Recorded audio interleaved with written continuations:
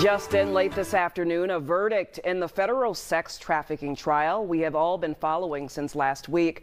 Our Rob Olson has been covering this from the start. He walks us through where the jury came down in the Anton Lazzaro trial. It took the jury only a couple of hours to come back with verdicts of guilty on all 6 counts against 32-year-old Anton Tony Lazzaro here. This came after a week of trial and a morning of closing arguments. This is some of the evidence that they saw during the trial. These are photos of Anton Lazzaro's Minneapolis condominium showing the bar and, it's talking about the alcohol that he served to these victims, the boxes of vapes that he gave to them as well.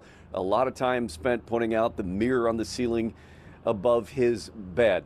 We also saw this video counting hundreds of dollars of bills. This from a Snapchat from one of the alleged victims. Again, guilty of all 6 counts. Count 1 is conspiracy to commit sex trafficking of minors.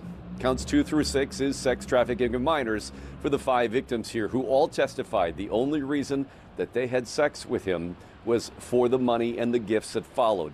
The U.S. Attorney's Office here, the prosecutors say they hope that this is a lesson for a lot of people about the various forms that trafficking can take. Anton Lazzaro is a danger to every family with a daughter and to everyone who believes in common decency. As the verdict demonstrated and as the evidence showed, Anton Lazzaro is a predator.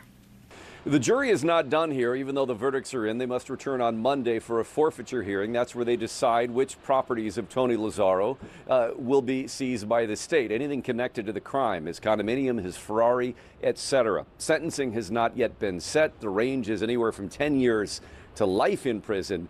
U.S. Attorney Andy Lugar said they'll be looking for some serious time. In Minneapolis, Rob Olson, Fox 9.